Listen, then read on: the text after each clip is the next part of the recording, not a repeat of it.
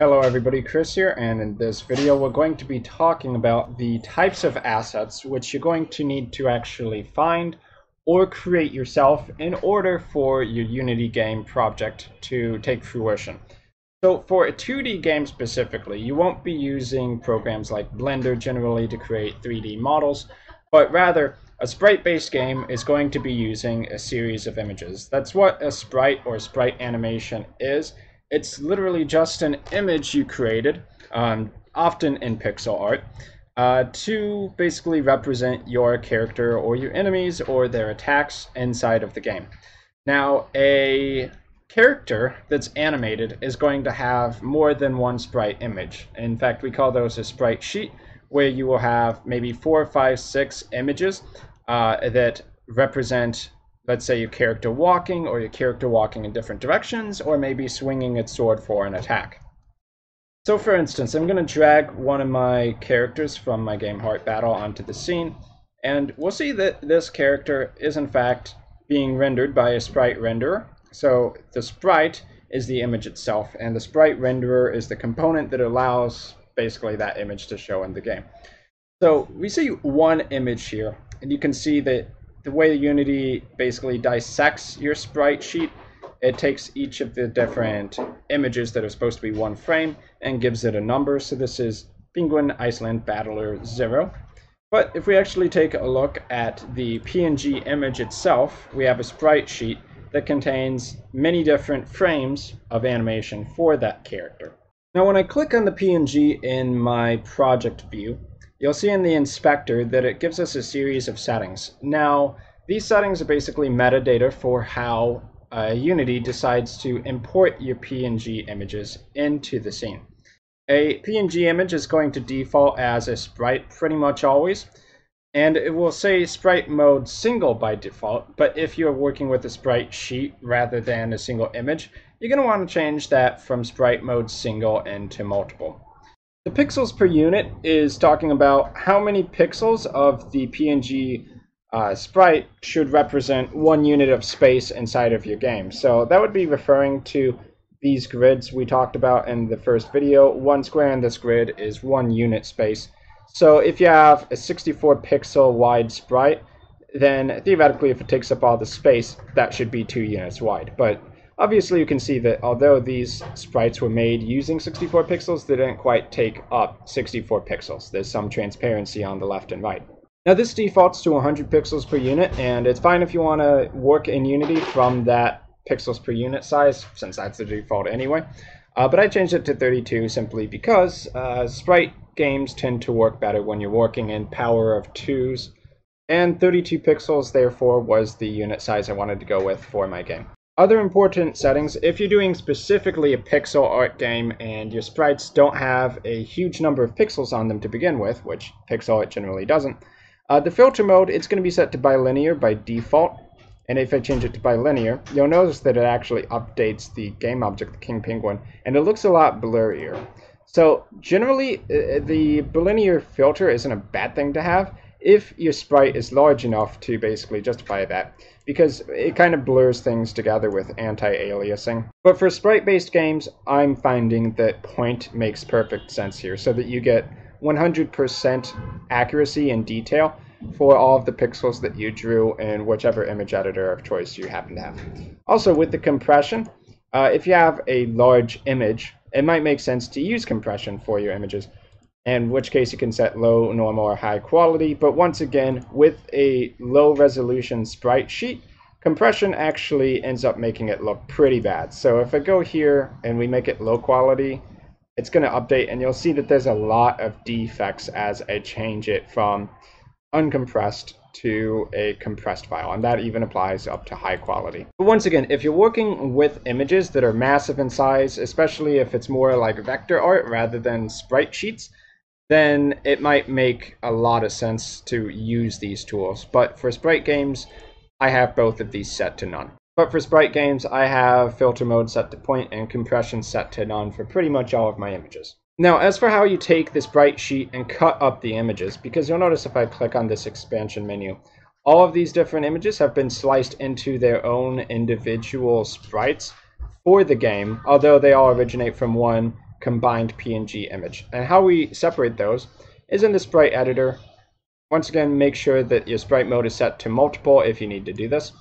So in the sprite mode editor, you can see all of these different locations on the sprite sheet have been made into their own sprite image. So in order to define what those regions are, you go up to Slice in the latest version of Unity, that's 5.6. You can choose Automatic, which it'll automatically figure out basically where the sprites are and draw immediate boxes around it. Note that the white space will be cut off. You can define cell size, which I believe I did here, which you already know what the size of each frame is, so you just tell it, cut it up at every 64 pixels, 64 pixels, 64 pixels. Or you can do it by cell count, which is kind of similar. You know the exact number of sprites you have on each row, so you define it like, let's see, columns 1, 2, 3, 4, 5, 6, 7. You would put 7 there, slice, and it's going to slice those up. So whichever tool you want to use is going to be perfectly fine. As long as it's the right size, I'm just going to go ahead, hit apply, and we'll go back to that. So that's the basics of grabbing your sprite images as PNGs and making them work within Unity. Of course, you would take these sprites and you'd put them in the Sprite Renderer or your animations, but that's another topic that we'll get into in future videos. Now, the next very important thing for a 2D game, or really any game in general, is going to be audio, and that means you're going to need WAV files, MP3s, and things of that nature. I'm not actually sure if .ogg files work within Unity. They might. So to look at all of my audio assets for the game, I'm going to click over here, search by type, and just click on audio clip, which basically represents any audio source in your game. And what these audio clips represent is anything that can be played as audio from an audio source within your game. You can see I have the name of some songs here, and I also have a bunch of sound effects like explosion sounds, launch sounds, collision sounds. How you name your items is really up to you. I would just say try to be consistent. Like all of my attacks in the game, when they have a launch sound, I call it _launch. Now you can see over here that you do have some settings that you can play around with inside of Unity, but I've actually never had to touch it once. Maybe you need to play with the quality rate, or you need to decrease some of the settings specifically for other formats like Android or iPhone to decrease your project size. I guess that's possible. But in general, you can just leave that alone as long as you import your .wav sounds or your .mp3 music for the game, keeping in mind all the licensing and copyright issues. Then you should be good to go. Now, one thing is how you would actually play one of these sounds within your scene. If I try to drag, let's say, this burst ring collision sound onto the screen, you can always test the sound effects in the inspector in the bottom right hand corner by clicking somewhere on the track, and it will simply play from there. If you hit the play changes to a stop. You can also hit this to play, of course. When you want it to stop, just hit the pause button. So here I'll go ahead and play the sound effect. But if we try to drag one of these audio clips to the scene, you'll notice that it doesn't directly just get placed on there like a game object prefab would. Instead, if you want to actually play an audio clip within your scene, within your game, you need to use something called an audio source. Now this can be added directly as a component, like many other things like the animator or box gliders, which are for collision detection. So if I wanted to take this hero and basically add a clip to it, I would go add component and then audio source.